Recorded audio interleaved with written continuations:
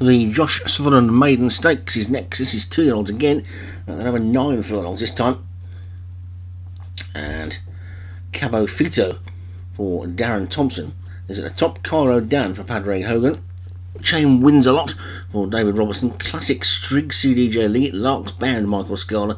Mayan Plan David Robertson. Mystic Guide Dan Hughes. Punto Rasso Darren Thompson. Seattle Caprice Vinnie Gerard. Starlight Alex Cherry. The Indian Boy Obi-Wan. Tom Bombadil. Satman Torrential Paul Rhodes. Apparanto Jim Moriarty Social Dan Hughes. Kalashi Feline M McMilk. Clipthorne Rosegen CDJ Liggett. Deception Craig Beckwith.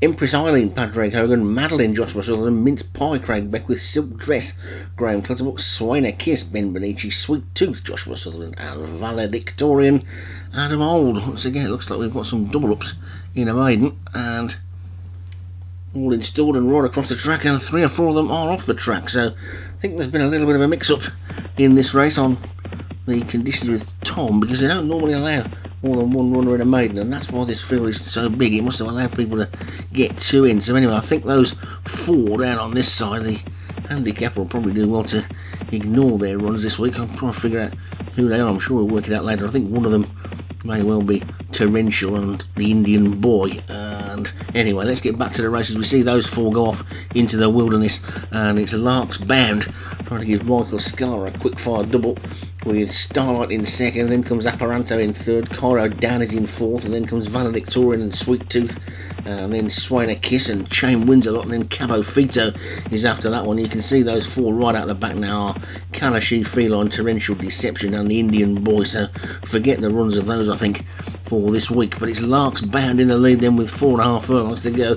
Apparanto is second, Starlight is third, Cairo Down is fourth, then comes Sweet Tooth, then Chain Wins a Lot is after that one, Valedictorian is next, then Swain Kiss, and Artie Social. Tom Bombadil's trying to get into it as well, but it's still Larks Band being pressed by Apparanto. Then Sweet Tooth has now moved into third. The one that's making really good ground up the centre of the track is Chain Wins a Lot. Sweet Tooth still there, Valedictorian, Starlight as well. Swainer Kiss is trying to run on. A couple of those that were caught out the back are trying to get into it as well, but they're inside the final 2 then now, and Cairo Down's hit the front.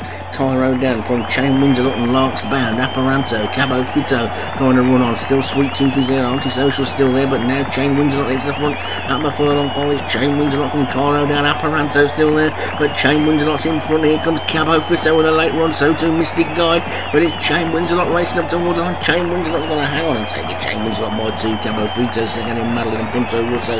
Sweet Tooth was after that. Swainer Kiss was last, and a bit of a messy race with 4 of them being caught off the track, and I think we'll have to have a steward's inquiry into why that wasn't either split or made just a 1-runner race. But anyway, David Robertson won't mind. Chain Wins a Lot wins it. He was the favourite as well.